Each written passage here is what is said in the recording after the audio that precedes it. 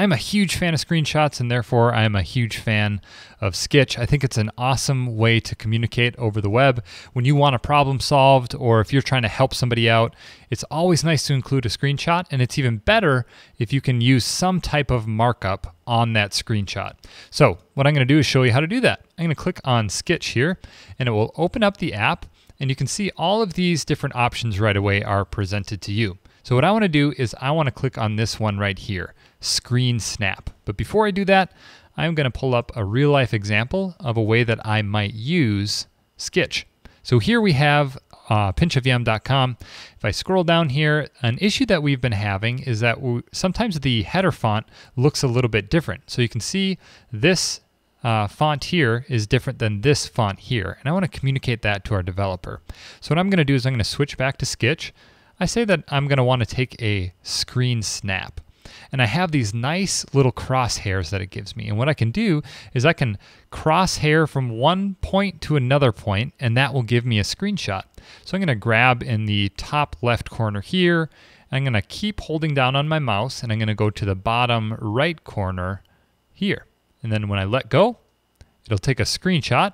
And I'll look at the info here. It'll give me the width and height. That all looks good. I don't want to adjust this at all, so I'm just going to say capture. And you can hear the little click, and that has captured the screenshot. Now, once in Skitch, we can go ahead and we can add some information to this to clarify our point.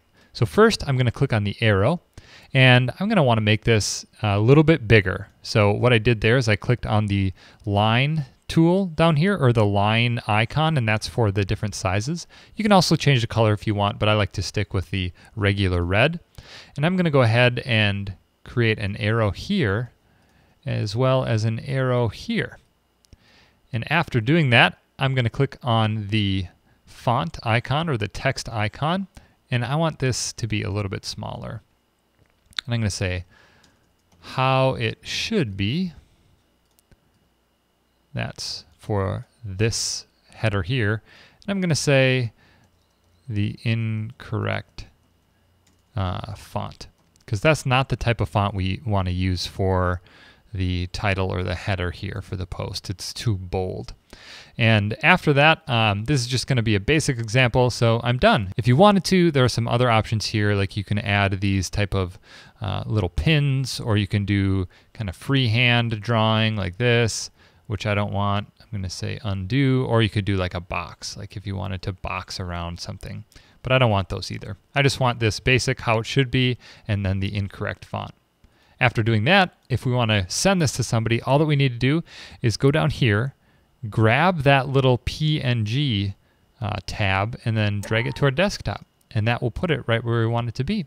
And now we have a really easy to understand screenshot with some additional markup on it, so whoever we are sending this to will have a better idea of what we're talking about. So that's it, Skitch. It's a free application.